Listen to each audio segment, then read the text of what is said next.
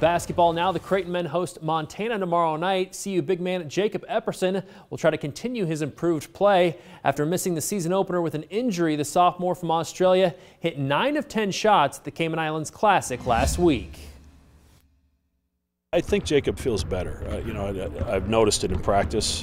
He isn't limping around quite as much. I don't know if it was the ocean water. You get an Aussie back in the ocean and everything's good. I don't know. But he had a bounce in his step that he hasn't had consistently, and I think he's feeling a little bit more confident.